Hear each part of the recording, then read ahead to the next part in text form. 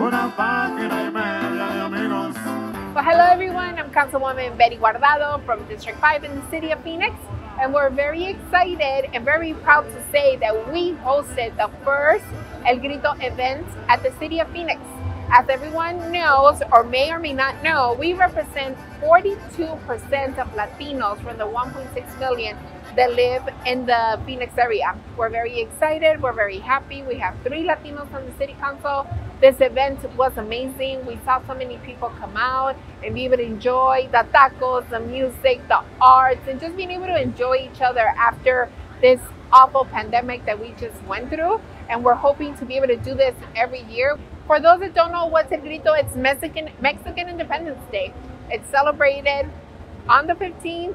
It's a day of celebration in Mexico. The president comes out, does this huge, what you call the scream, El Grito, and is able to celebrate that Mexico is independent, that Mexico is celebrating its independence.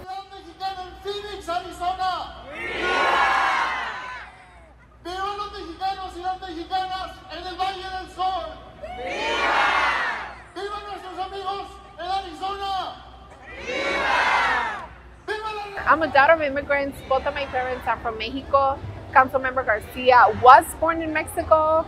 Councilwoman Pastor is also daughter of immigrants. And we're very excited to be able to host this, to be able to say you have 3 Latinos on the city council. So it's an honor for me. I'm very proud. I love my roots. I think that people need to feel proud of their roots.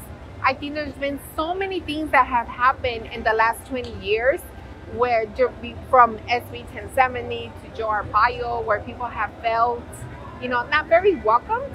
And I think now we're trying to change that culture. We're trying to make people feel, be proud, be Latino, be yourself, come and celebrate. Now we have Taco Tuesday. Now we have all these different things. And I think that's amazing that in the center of the city of Phoenix, the 5th largest city in the country, we're able to do this type of celebration and have people come out. And we're excited to be able to do it again next year.